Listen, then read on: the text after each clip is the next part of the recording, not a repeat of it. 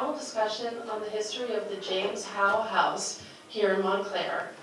I'm Ariel Zeitlin, one of the librarians at the Montclair Public Library, and first let me take care of a few housekeeping things. So the restrooms are here. There are exits just in case, which we assume you won't have to use. And that's about it. So getting back to the program, every program takes a village, but this one has gotten more help than most. And I'm so proud and so grateful to work with all of our partners on it, both inside and outside the library. I want to give a shout out to Marisa Shari, our local history librarian, who was a big part of the planning. And I want you to know that she's available as a resource to all of you if you want to make an appointment to do genealogy or research your house or do local research of any kind. So thank you so much to our distinguished panelists, whom you'll soon meet, and also to the absolutely remarkable number of organizations and institutions that are co-hosting this event. The Friends of Howe House, of course, the Montclair History Center, the Montclair African American Heritage Foundation, the MARC, and the Universalist Unitarian Congregation of Montclair. We're also very grateful to all of you in the audience for coming. You'll get a chance to ask questions at the end of the discussion, so please save them for then. Please join me in welcoming our moderator for the evening, Dion Ford, the co-editor of Slavery's Descendants, Shared Legacies of Race and Reconciliation, and the author of the forthcoming book, Go Back and Get It, a memoir of race, inheritance, and intergenerational healing. Thank you. Thank you.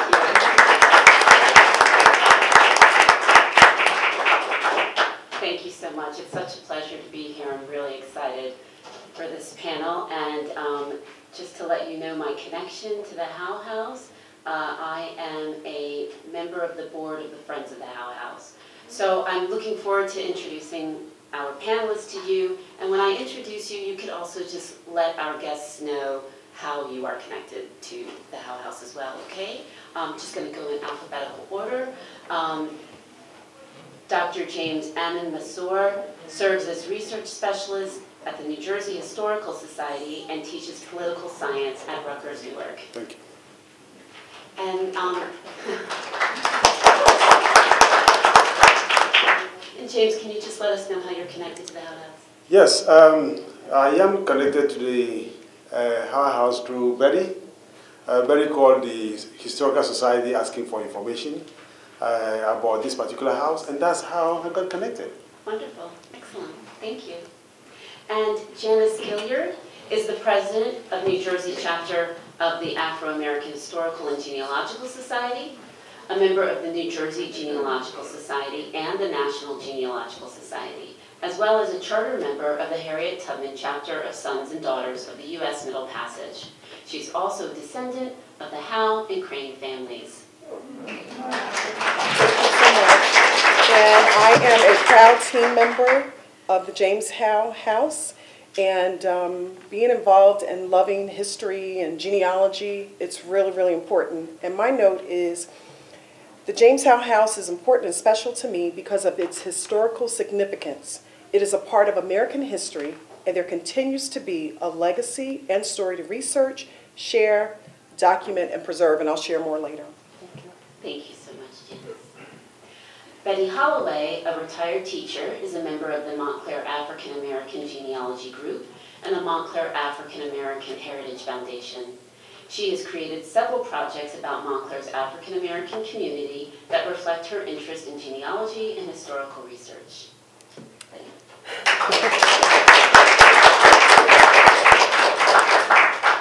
My involvement with the Howe House came through the Montclair African American Heritage Foundation.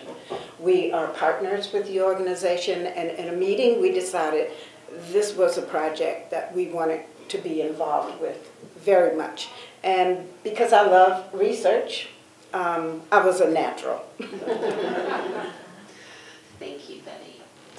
And finally, we have Jeffrey Zielstra, an associate professor of history at one of the City University of New York colleges. His research includes the formation of free black neighborhoods in New York City and Philadelphia.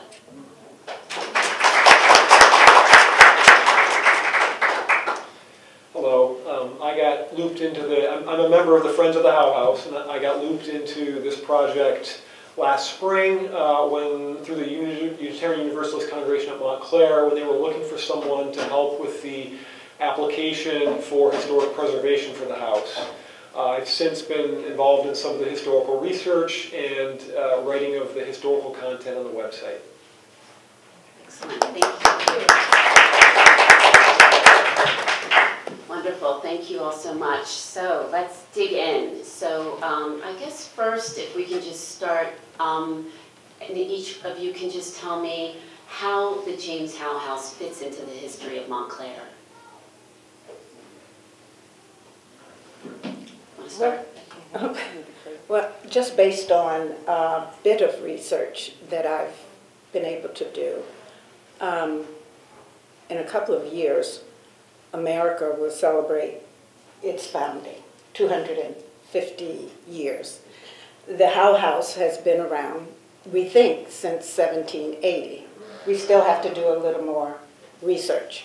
So that would fit, naturally, Montclair and the Howe House in the celebration of the founding of America. That would be number one. The other part was when we found the manumission records for James Howe from 1817, meaning that his enslavers freed him.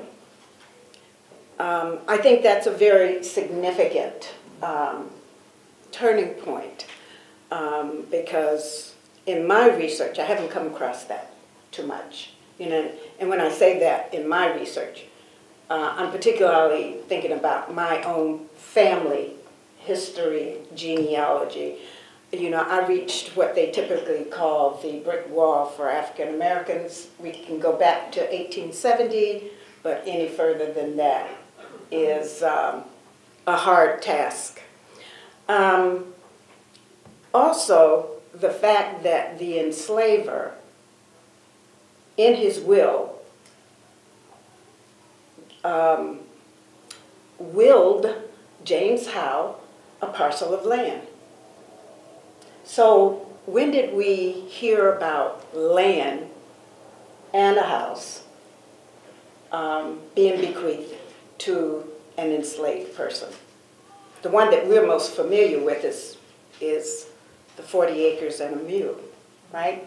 1865, but not 1833, right? So those are just a few of the things. One other thing, with the Howe family. It looks like James Howe's son served a year in the Civil War. So that is significant as well. Oh, wow. Absolutely. Thank you. Anyone else want to add any other thoughts on how the Howe House fits into the history, Jeff? Sure. I think it's important to recognize that the Crane family is involved in this story. And when we look at the development of Montclair as a town, the Crane family has been credited as being the founding family. And they were slave owners. You know, there was enslaved people that were working with the Cranes. And when we think about the development of Montclair then, we have another group of people that is not recognized with regard to Montclair's history and Montclair's development. So making that connection through the Howe House, I think, is really important because we're looking at African Americans going back to the very early development of Montclair as a town and the roles that they played in that, often hidden historically. And if I may add to that, which is to give you the broader context. We're talking about the Crane family going back to the founding of Newark. And then, of course, the earliest evidence we are aware of people of African descent in Newark dates back to 1721. And when you look through the records of Newark, you also see a number of cranes in Newark involving slave holding as well. And so that's very important that we made that dimension to it, because at some point in the 17th century, 18th century, let me say, largely, Newark was what is Essex County today. And so, or Essex County today was largely what Newark was in the 18th century at some point. So when we are talking about Montclair, we're also talking about Newark going back, and the cranes have a very deep road all the way. So to piggyback on that, so with him saying the Crane family has very deep roots, I live in Summit. I am originally from South Carolina. And so when there was an effort to purchase the home, the James Howe House, and to bring awareness to the local community, extended communities, the media, I was there. Prior to that, I've been doing some research to try to bring James Howe and his family, to bring them forward, and I've been successful, found some information that I had. And so at one point, though, I was stuck, and out of the blue, and I love sharing the story, out of the blue, it was like, take the Crane family and put it into your DNA matches. And I'm like, but I'm not working on that. I'm trying to work on James Howe and his descendants.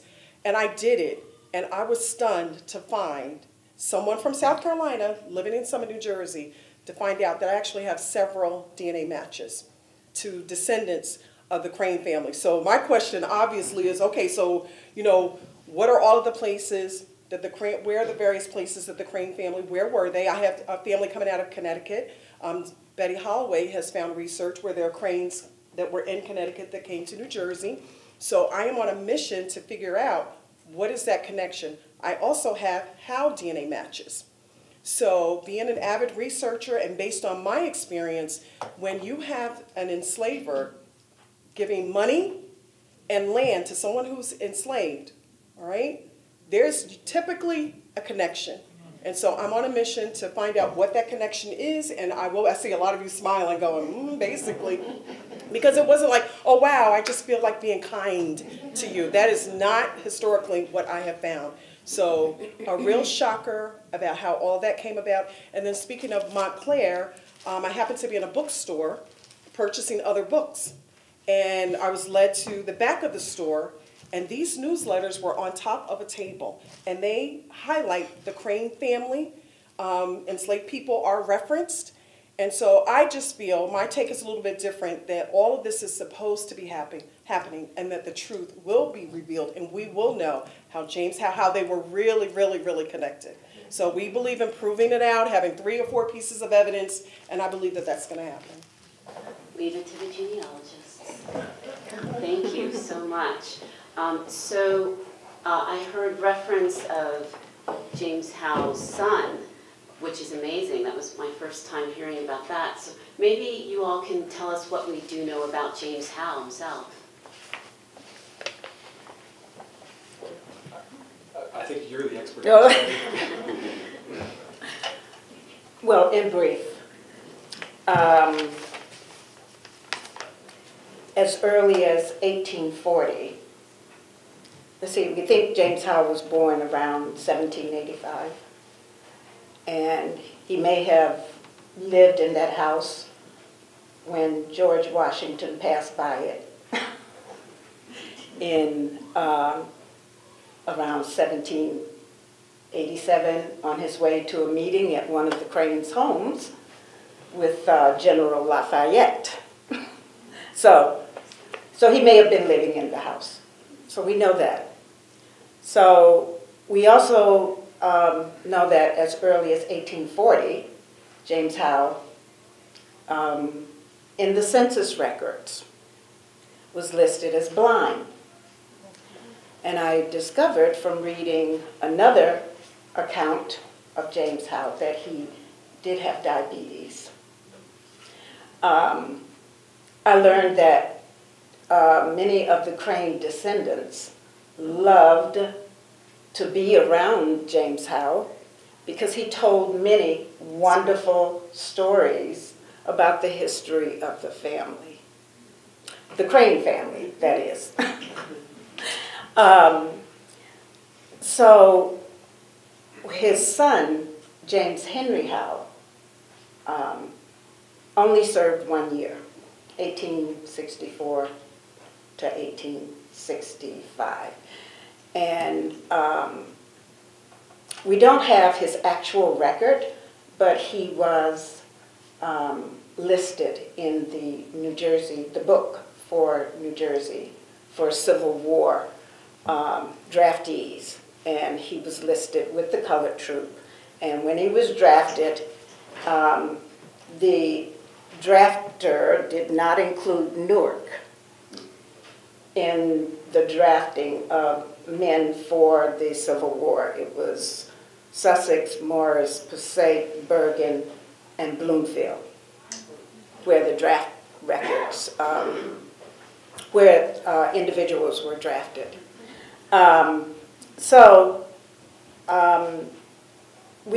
What I also find absolutely fascinating is that James Howe left a will. And we don't know, many African Americans who at that time were leaving a will, but he had property from what had been left to him by Major Nathaniel Crane. And so his descendants, which would have been James Henry Howe and his daughter Delilah, who married a Jackson, the property remained in that family until later in the 1800s, sort of the late 1800s. I don't remember the date right now. So those are just a few things, and we're still uncovering things, and there's still more information that we need to find out about James Howe. And we did learn also that his family he was a descendant of other family members who had served, who had been enslaved by the Crane family. So we don't know what that means, because generations, how much time would generations be? Yes. So now the genealogist in me is going to reach out to my contact at the National Archives and see if there's a pension file for him, because in the pension file records, there's so much information where they will talk about who they were married to, when they were born, their parents. I have two for a different line of my family, so I'm excited now to know that, to go get that pension file, if it exists, if one exists. Mm-hmm. Absolutely, yeah. And, wow, so he had two children, a son and a daughter. That's what we know right now. We're still looking. We're still looking. And both of them lived on the 6-acre property. So, right. So James Howe inherited 6 acres, and that property is divided up over generations. And you can see his children's names on pieces of the property. Well, Delilah's husband, but are there. So, I mean, it's an interesting story of how this family used this property to create wealth for themselves, to survive in an intergenerational way, which I think is also important in terms of how we think about and analyze African American history in the United States. So there's a lot going on with this family that we can use to understand broader U.S. history as well. Mm-hmm. And that makes me wonder about something that I've heard, and maybe other people in the audience have heard, about the house being kind of a nucleus of the black neighborhood or black life in the town. What do we know about that? Is that true? How much information do we have about that? So we're still working on that, and I don't know that we can be conclusive about this. So so we have the census records, and there's 2 black families that are living there quite early after Howe inherits this property. The Howes and then the Olivers are living next door. And then Howe, as I mentioned before, has 2 children, and then the property is split, and then they're both living on the property as well. And we just learned on Monday that there was a reverend in Newark who also owned a piece of property, and his name was, I wrote that down somewhere. Thompson. Thompson, yeah, Thompson. So is 4 properties a neighborhood? So that, and we need to do more research into this question. So in my own personal research, I've looked at the development of black neighborhoods in other areas, Philadelphia, much more than Montclair.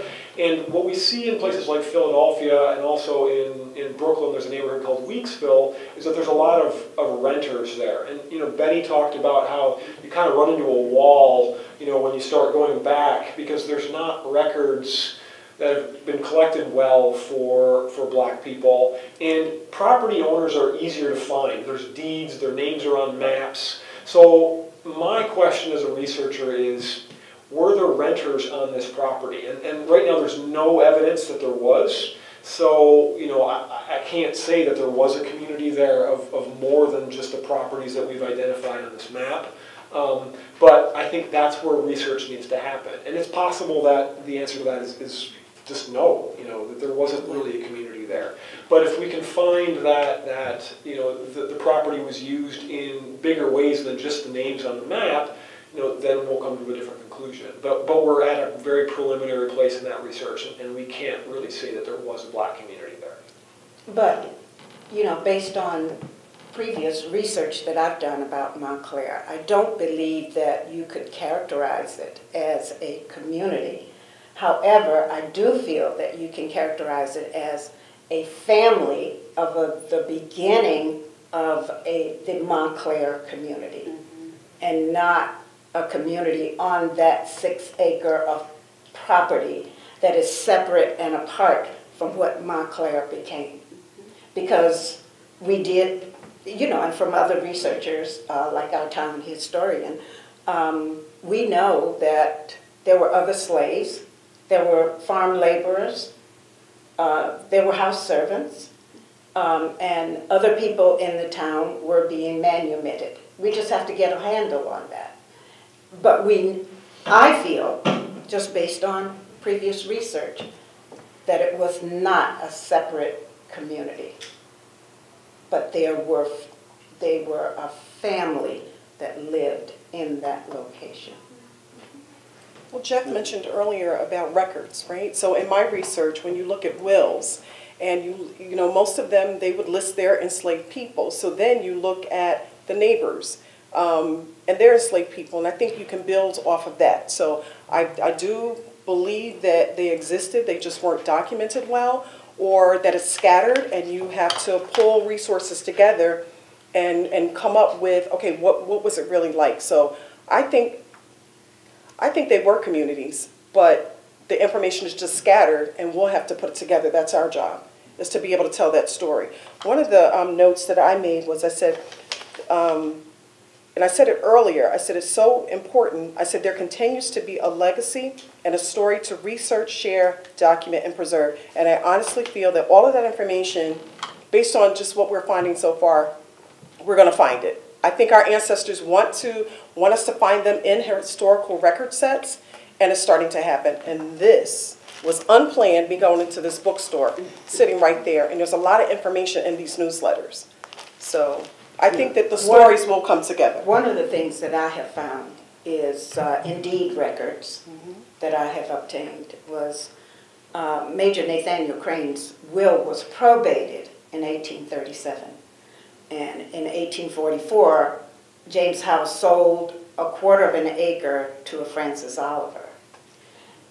After that, year after year after year, a number of transactions occurred from sales that occurred of that 6-acre of land. So we do have deeds that we can look at, that we need to uncover and read over and understand just what were those transactions. Sure. Yeah. James, did you want to add something? Yes, I think, Sorry. yeah, no problem, thank you. Yes, the fragments of the past, we're still putting them together. And so that's a job we all have to be engaged in, to make the history of our communities and the history of the country very complete. We have just incomplete history as of now. But the tent community, I take, for instance, my research has shown, or what we know broadly about Newark, for instance, as an example, there was a black community in Newark. And you can see what makes truly a community. A community, my understanding, is not just a group of people living, but they also have their institutions, churches, and other institutions broadly that serve them. So when you take a look at Newark, in the 19th century, for instance, they had their own churches, at least 3 black-owned churches. They had their own anti-slavery society in Newark, which we just don't know. So they had institutions to serve them as well. So in terms of Montclair, I'm not quite sure. As Jenny said, and as Betty said, I think more research needs to be done to really establish whether there was a community, not only of a group of people living close by, but with their institutions to serve them. So when you bring up Newark and the Anti-Slavery Society, I think we also know that the Underground Railroad passed through Newark Certainly, as well. certainly. So then that brings up the question of whether the Howe House has a connection to the Underground Railroad, which is also some, you've heard, or at least I've heard, that that's a possibility. So what do we know about that? Anything? Well, I do a lot of research. I'm actually doing collecting runaway slave advertisements in New Jersey's own newspapers. New Jersey was the last of the 13 colonies to begin to publish its own newspapers continuously. And this was during the Revolutionary War, 1777. So I am working, collecting these advertisements to show the geography of slavery in New Jersey, for instance.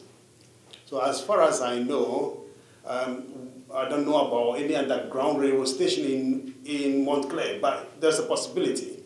Because to have an underground railroad station, underground railroad station is just a connection. It's just a network of people, both black and white, like-minded people who are working to free people and move them into freedom as far as possible. So personally, I don't know about any connection to Montclair, but we do know Newark, definitely there was an underground railway station built by a man called Jacob King in 1830, and the Newarkers founded their own colored anti-slavery society in Newark in 1834, and they were determined to uproot slavery completely. Of course, they had opposition, so that's what I can say.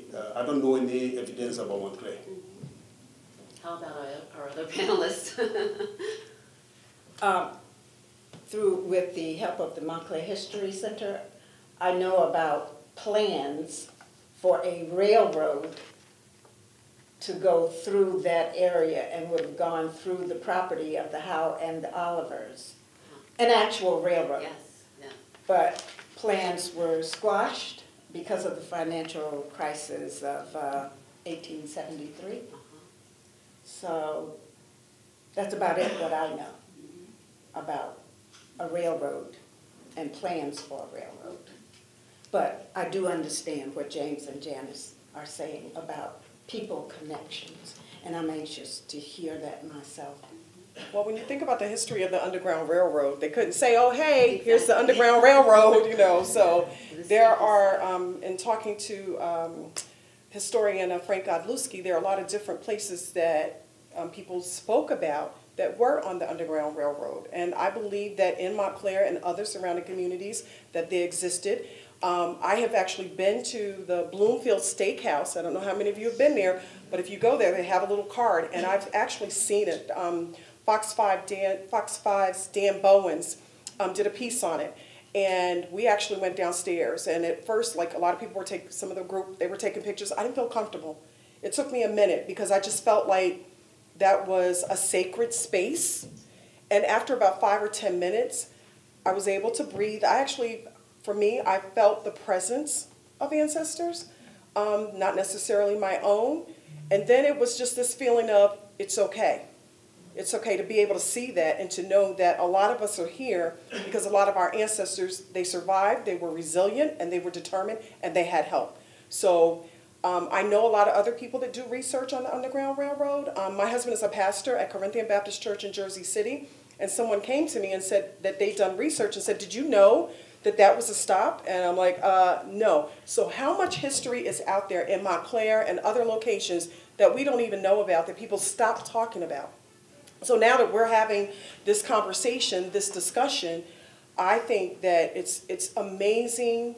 It's an amazing opportunity to research and tell that truth and to correct any historical narratives that, oh no, well, it wasn't documented. Somebody wrote about it. Just like with slavery, you know, if you're doing research, people will say, oh, well, and as Betty said, it's challenging and you get brick walls, but it's not impossible. I've been able to trace family back to 1720. Why? Because enslaved people were considered property and you kept track of your property and your money. So I think that there are records. I think people may have things in their homes that they may feel uncomfortable sharing, diaries, Bibles, and journals that talked about. I have a lot for my family, so I am here to blow that away, that if you're researching your ancestors or the Underground Railroad, I think the information does exist. It's just, are people willing, that have it, are they willing to share? So a dear friend that's a team member has a family Bible from the 1700s. We met in Montclair at this library in another room, and he shared that Bible with me. How many of you have Bibles of your ancestors, and you may be afraid and uncomfortable, or again, journals that may talk about the Underground Railroad? As an avid family researcher, it is like life and air to us when you share that information. So again, I'm sticking to my story that the information is going to be revealed. Somebody will hear us having this conversation and saying, you know what, I've got a trunk with information in it. The worst story I ever heard was that two people, one black, one white, the white person said, oh, I've got all this information, and wanted to share it, went back and told her family, and they made her burn it. They made her burn it. So my thing is, we can have this conversation, no matter who we are, we're better together. We don't have to be afraid. And when we correct the historical narrative and tell the truth and document and share our stories, I think we'll all be better for it.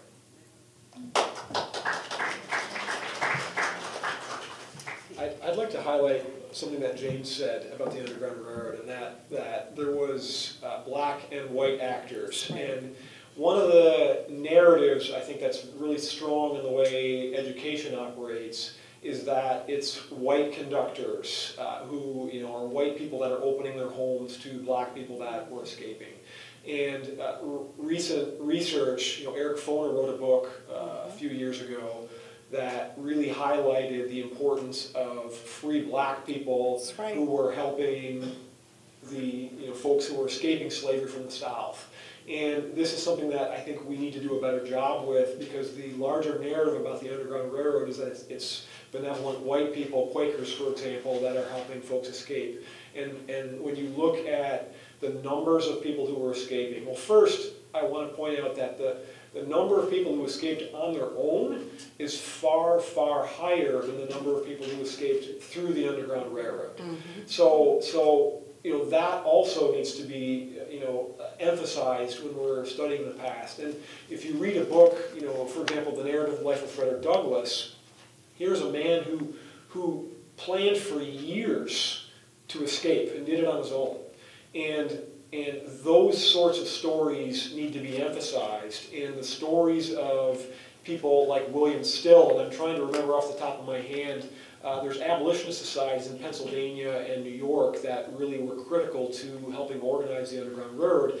And it's the black people that worked for, the free black people that worked for those abolitionist societies, and you may remember the names, but they're the ones that were the key actors in making this happen. However, the way these stories are told, particularly in our public schools, is that it's white heroes that are helping black people, and it's simply not accurate. Thank you.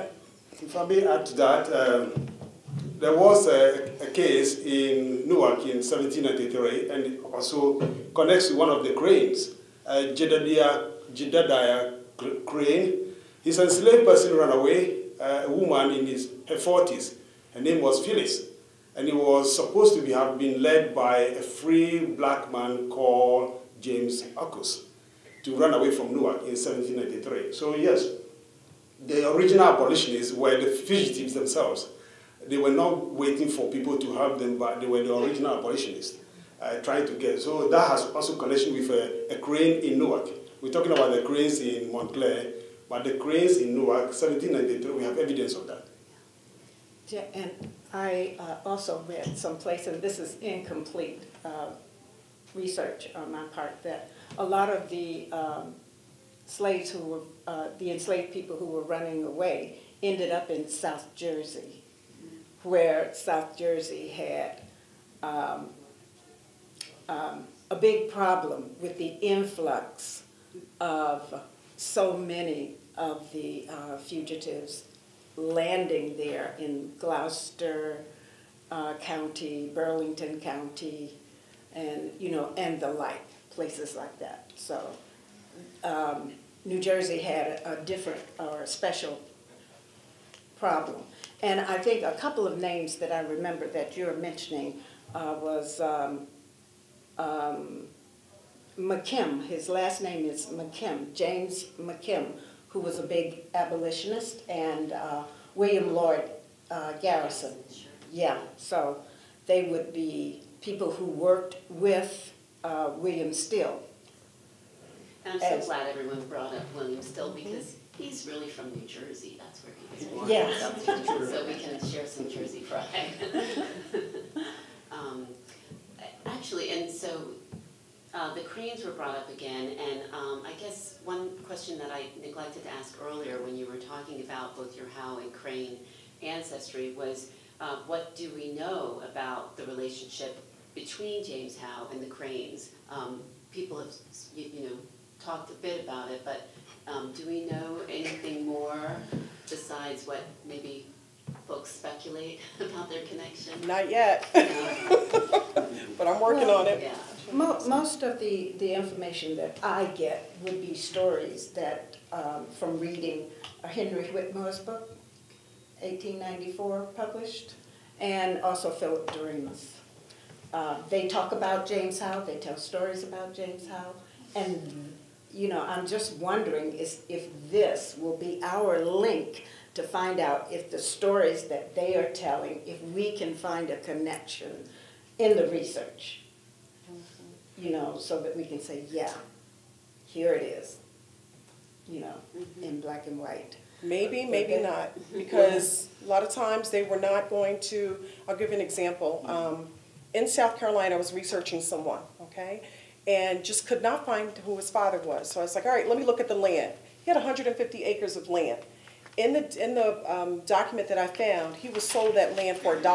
Well, all the black people in that particular community where he lived, when they died, they were buried in the enslavers in his cemetery.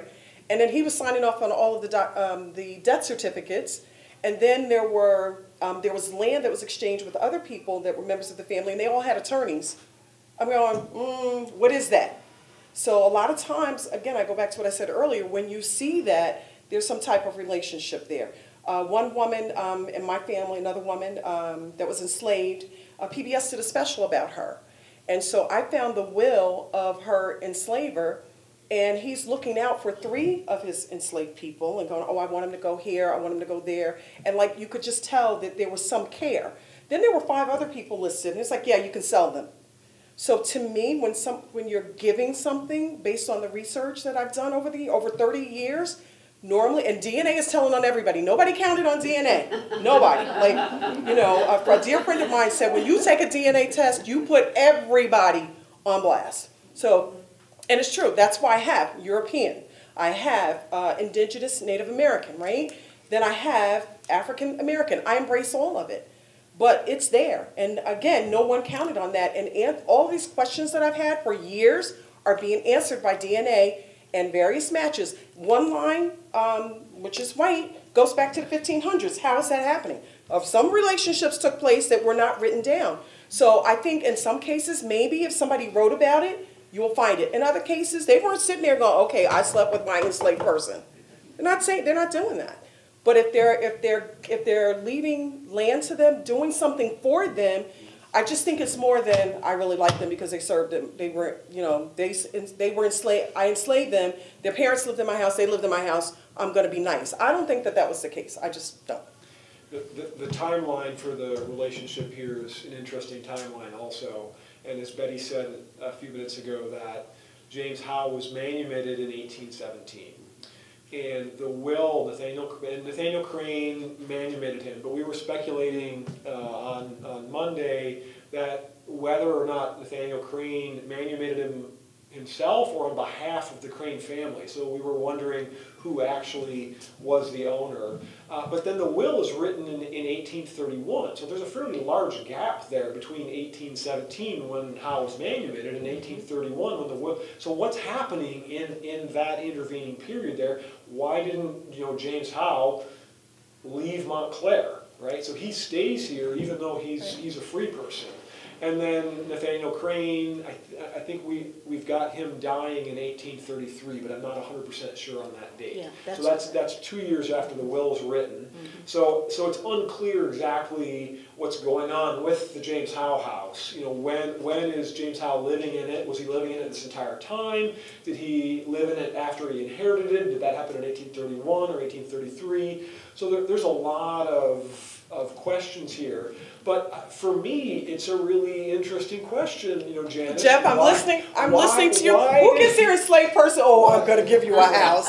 That's deep. So why did he stay here between 1817 and in the early 1830s? And I don't know that Janice is being a little coy with this, but we don't really know for sure what's going on here. We don't know for sure. Yeah, for sure. Yeah. One of the things we haven't mentioned, and maybe James will speak to this more, is the 1804, New Jersey passed the Gradual Abolition Act.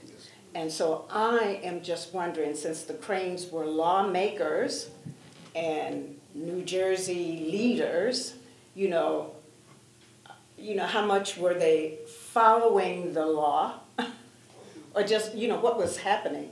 And I think there were various things that was going on at that time where all of the slave owners during that Gradual Abolition Act, they had to register. Is that right? Yes. They had to register their slaves in Essex County. So, and in all the counties in New Jersey, I think, right? Yes, so New Jersey was the last of the northern states to pass what became the Gradual Abolition of Slavery law. Last because New Jersey is also a southern state and a northern state at the same time. The geography of New Jersey stretches all the way. The southern tip of New Jersey touches even beyond Baltimore. And so northern culture feeding into a state at the same time as the southern culture and the northern culture interacting. So 1804, New Jersey passed this Gradual Abolition of Slavery law. But it's stipulated that anybody who was born on the 4th of July, 1804, and after that will be a free person, but that person will serve the owner of his or her mother until if he was 25 years, then he could gain his freedom. If it's a woman, 21 years. So that made things very complicated. But one other requirement was that the owner of the new child or the baby will have to register that with the county clerk. So we have registration, but not everybody obeyed that. It's very, really complicated. There's a book out there written by James Gentino II called Rugged Road to Abolition. It's about the struggle to end slavery in New Jersey, and it traces it from 1775 through 1865. But one other thing we're not quite sure about, not sure about, we have not really established, is that slavery did not even end in 1865 with the 13th Amendment. It actually ended officially on the 23rd of January, 1866, when a new Governor Marcus Ward of Newark, signed an amendment to abolish slavery in New Jersey forever. So 1804 was the gradual abolition of slavery, but it took a long time for slavery to really die in New Jersey. So that gives you how complicated it was, because it was very political. Southern interest, northern interest, all colliding at the same time. Thank you. I'm looking at the time, and I know we're supposed to open up, but I just wanted to hear one final word from each of you before we open up to the audience on what is the significance of this house, not just in Montclair history, but in the state of New Jersey as well as the United States. How special is this structure? So I think there's a lot here. I think that we don't have many artifacts that we can use to study black history in the United States. You know, they've been erased. I was this past summer at the Museum for Black Wall Street in Tulsa, Oklahoma, and there's not artifacts there. They use augmented reality as a way of presenting spaces that black people occupied. And you know, that we have an artifact here in Montclair is really significant, and there's very few opportunities to have what we have here. So that's a big deal. You know, this object of black material culture. I think as a historian that works in this century, thinking about the expansion and experience of freedom for black people is really important. And this house is a touchstone to explore those themes. So, you know, I mean, these are the best themes in social history, and we're going to be able to do that here in Montclair through the James Howe House. Yes, I think the significance is out there. A house once owned by a formerly enslaved person in New Jersey. I think this is what we can claim to. I mean, this is the oldest, because there's one that we know about, was built in 1845, Lawnside, by Peter Moore. That is still standing, but you know, this is a great. We're not quite sure, but as far as we know as of now, and of course, more research needs to be done. But this is a very important place, important building. And in the broader context, we have people of African descent owning property in New Jersey going back to at least the 18th century.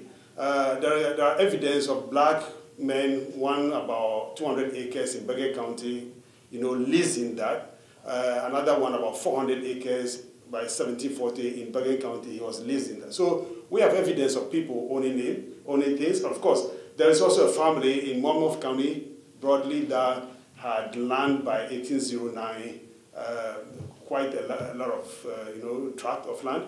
But in terms of standing building that is still there, I think you probably have the claim. I'm not saying this 100%, but it looks like this is the oldest, you know, structure ever owned by a formerly enslaved person. I could be wrong, but I'm saying this with caution. With caution. Okay, I hear you. Thank you. Yeah, for me, it's that he was a landowner. You know, that his family was here in Montclair at the time of the Revolution. And that was significant because the Cranes were patriots, not loyalists. I don't know if you could have found very many loyalists, you know, in this area. And the fact that his son, I think Congress enacted the fact that blacks could serve in the Civil War in 1862.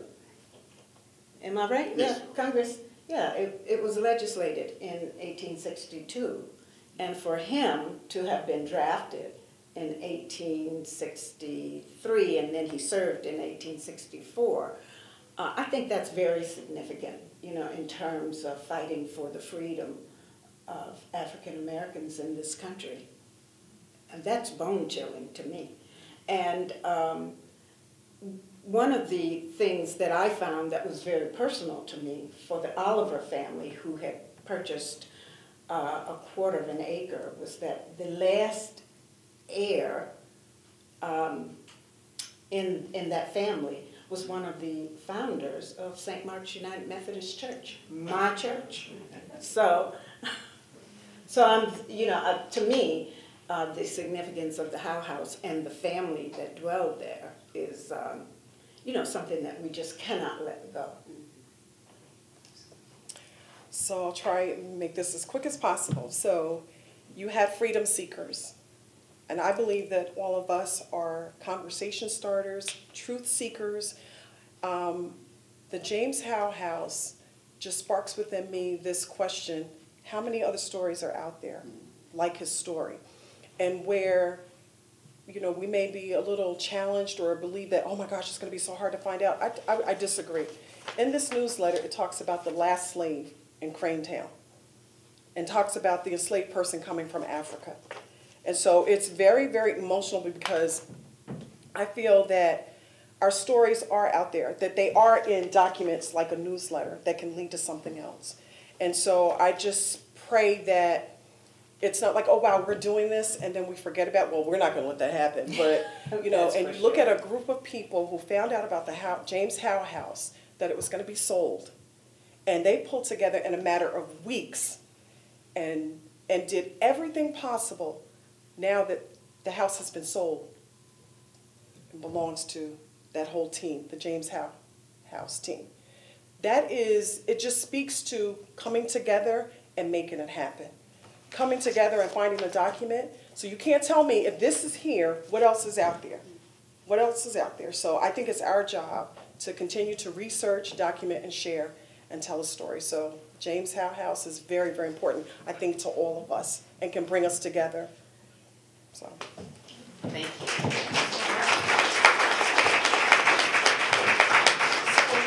I'm going to kick off the questions because there's one more question that Janice alluded to, which I want to ask, which is, can you tell us a little bit about how the Friends of Howe House wound up purchasing the house? Because that's now part of the history of the house.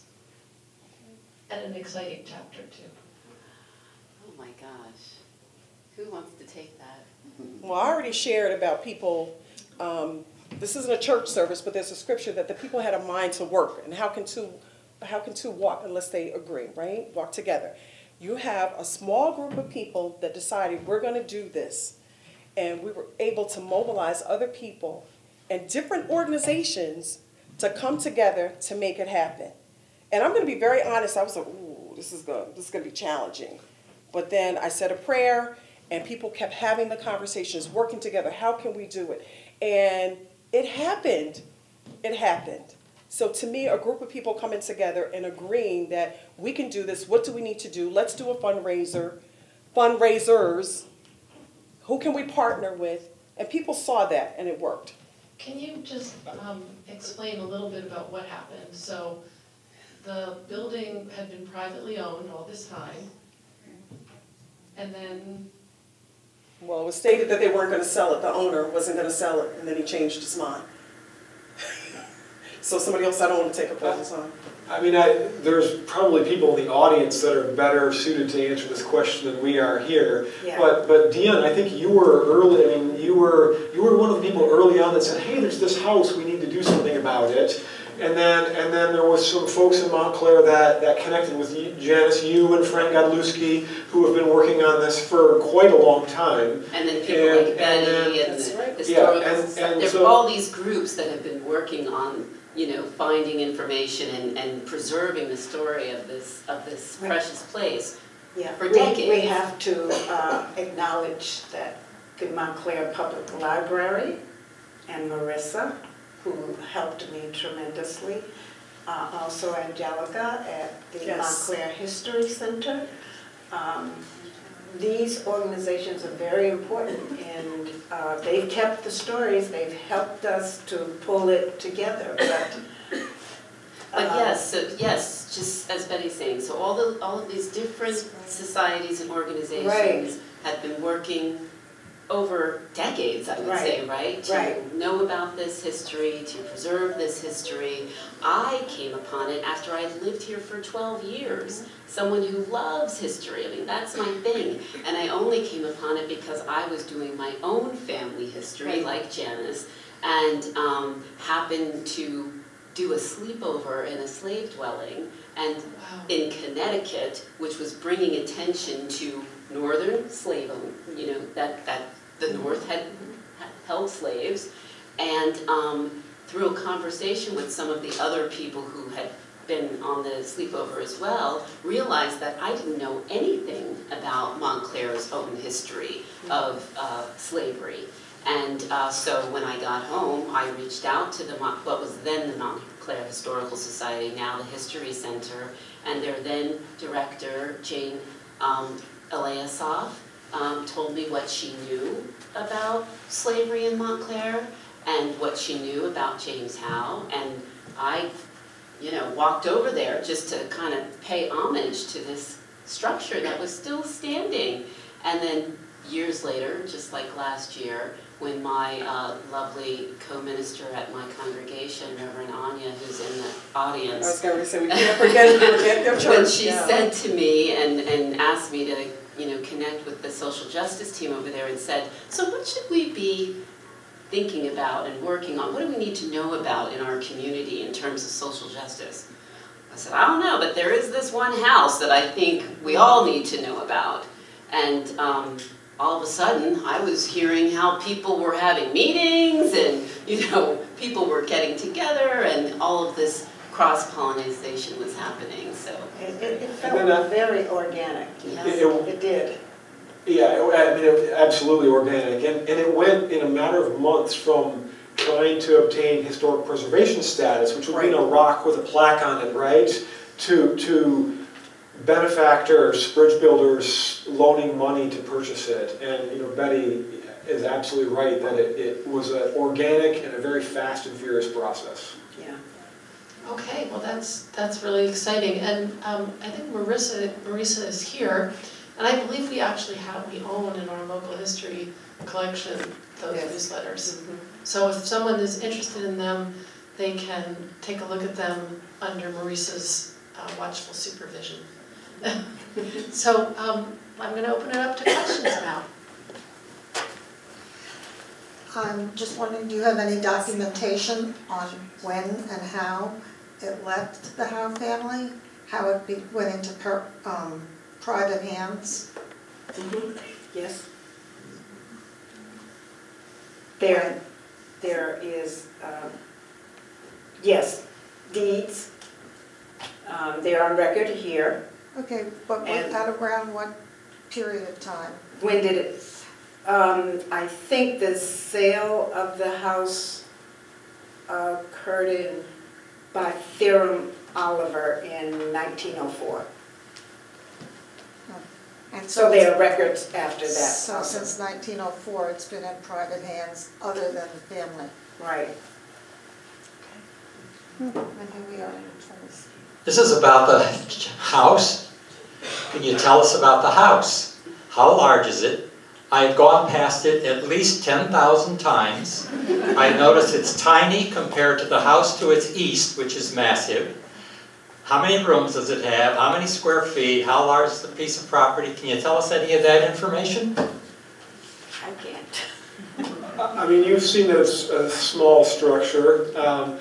We were talking about we had a meeting on Monday, a few of us, and our understanding actually is the rear part, which is the kitchen now, was actually the part that James Howe inherited, and that the front was built later, and I don't know the date on that, but it would have even been a fraction of the size that you see now. So it was a 2-bedroom. It's now a 1-bedroom. The bedroom is upstairs. There's a kitchen in the back, and there's a living dining area in the front, and I don't know the square footage on it, but it's not a lot. Okay. Someone else? These are all great questions, by the way. The stairway going to the second floor is about that big, that wide. Hi, Betty, did you find anything about his wife, James Howe's wife? No, we talked about that at our meeting on Monday, and the sad story that I have was what I said earlier. I've been looking for my great-great-grandmother for maybe about 20 years. And we have not resolved that we cannot find Susan, but Jane, it's nice to see you. No, we haven't.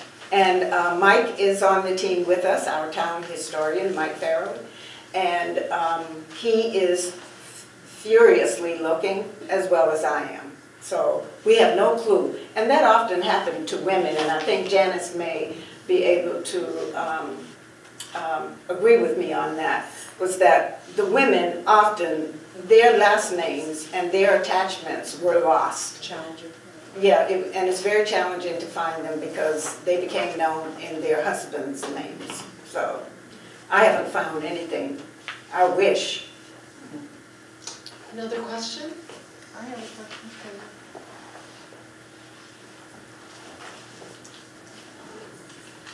Betty, this is directed to Betty Holloway. I know you did a tour of Montclair, a trolley tour. About what? Before COVID? 2019 we did. Right. Did we go past the Howe House? I don't remember. We did. We did. The Howe House, we adapted part of that tour from the Montclair History Center's hometown history tour. And it's on that tour. And we adapted it. We got permission to use sites from their tour. And so we were up there on Claremont Avenue. And Jane was on that tour with us, right, Jane? She was on that tour. She was on that tour with us. So. Yeah, that trolley tour, it's had quite a second life. People always talk about it. Yeah, yeah. I just had a question about the house as it is right now. How is the structure? And is it in good shape? Is it in bad shape? And how do we help? I mean, you can see it online because it's on real estate web pages, and it was just sold. It's been renovated a few times. You know, right now it's nice and clean drywall on the inside. You know, there's tenants in it, and I think that gives us some time to raise more money to pay the bridge builders back. But I think the hope is that we'll be able to return at least parts of it back to what it would have looked like in the 1700s and 1800s, but that's going to entail removing renovations that have been made in the last decade or two. And how you can help is to donate. Yes, yes. And there's a lot of information, both things at the library, the Montclair History Center, and of course the Friends of Howe House in the back table. So don't miss that. I just want to compliment the panel. Very well done tonight, and all of the participants seem to be really knowledgeable about the Howe House. I was wondering, what were the plans for the Howe House that prompted the bridge builders to go into action and build, to purchase it? And what are the bridge builders anyway? Who are they? Well, that's actually a couple questions. So okay, well, let's start with the plans for the house. Sure. I feel like, am I allowed to put Reverend Anya on the spot and ask her to speak to that, or Amina? We have our board president. So we have friends of the Howe House. Sure, I'm glad to talk. Thank you. That's how you get the word reverend in front of your name. Glad to talk. So when our group went into action, we went into action because number one, the house was put on the market, and number two, the house was put on the market with a attention investors sign on the real estate material, which is dangerous. Now, of course, the home did have some protections that investors probably couldn't have done that much to it, but who knows? You never really know. You don't want to be attracting that kind of interest in business. So that's when we went into action. The other piece is that this home, if you look deeply in the history, I'm not going to go into all of it now because that would be a very long speech, but the home has been at risk multiple times over the years. And so when you tell that story of how at risk the home has been, people who care about African American history in Montclair, this whole panel, tons of more people, half the people in this room have already been involved, say, how can I help? What can I do? And the bridge builders came forward, honestly, because there were, how many times? Like 5 times when we thought we're about to lose the house. And we had done everything we could, and we're about to lose the house. We've done everything we can, and we're about to lose the house. And we finally just said, please, anyone who has a whole lot of money that they can throw our way right now, we'll pay you back, but not immediately. And that's when the bridge builders stepped forward, and I won't share their names at this space because I don't feel that they've given us the privilege to do so, but they are two incredible families that have gifted us with the potential to do something for the James Howe House well into the future because of a very, very big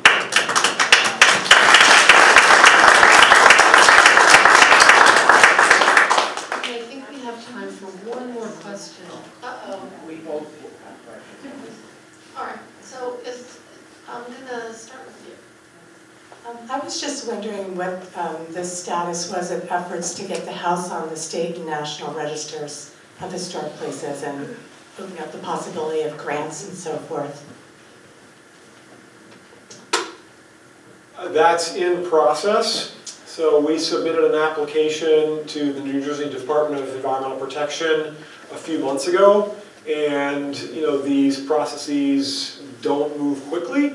So, and that's, I think, at this point, now that we've purchased it, it's fine that it moves slowly, but that's in process. Now, I think your question about grants is a good one because the more status the house has, the easier it will be to obtain money from different grant-giving agencies.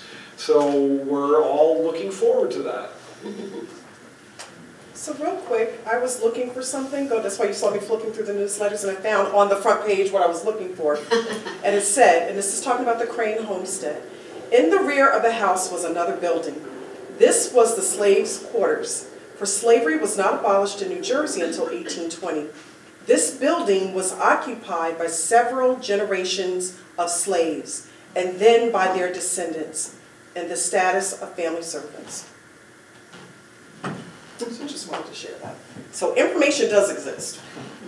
Thank you, Janice. With all of this extensive, remarkable, incredible depth of research going on, I was wondering if we know if there are still any descendants of James Howe or any of his relatives, descendants of them or descendants of anyone who ever knew James Howe still living anywhere, and if so, have they been contacted and are they aware of these efforts?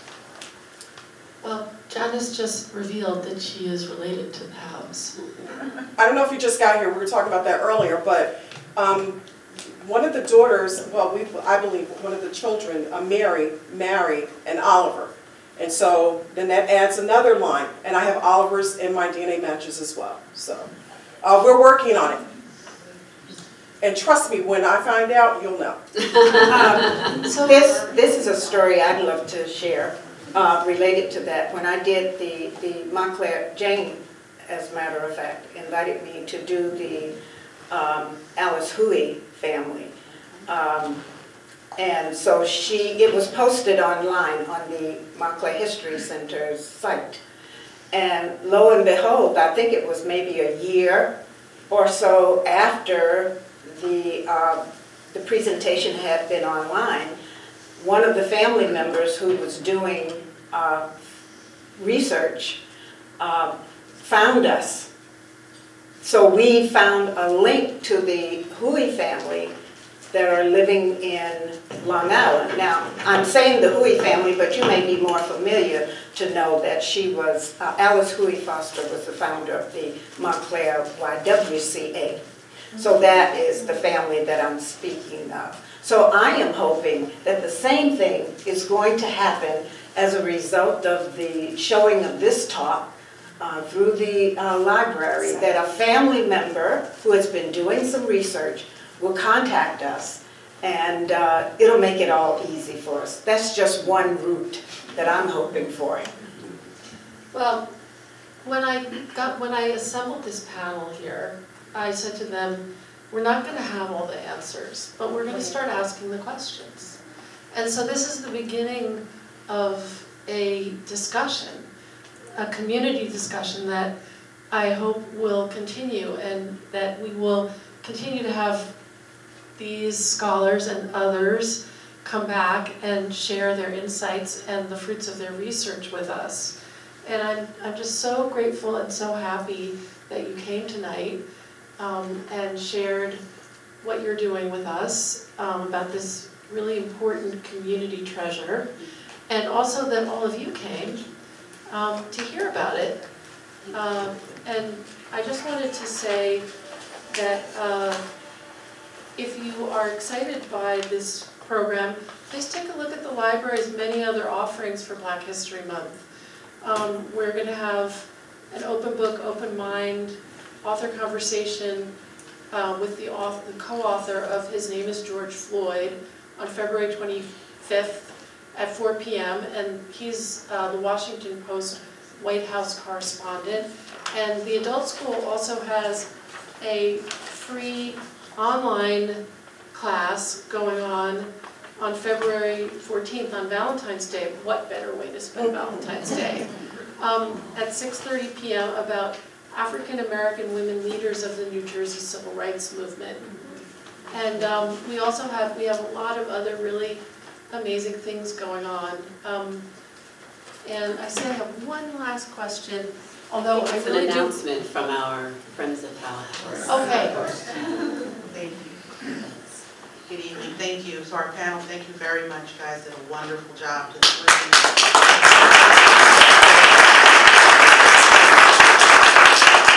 just wanted to share, if you wanted to follow along with us, we do have a website. It's www.friendsofthehowhouse, that's H-O-W-E, house.org. We also have an Instagram page. So if you're looking to keep up with our events, our fundraising efforts, if you wish to just volunteer your services or time to help us out, we'd appreciate that. And look what I got, y'all.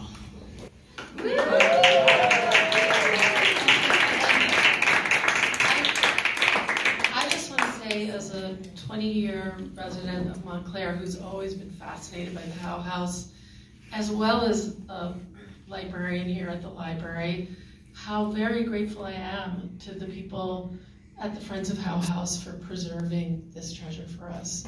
And to all of you scholars for all of the time that you are donating to finding out about it. Thank you.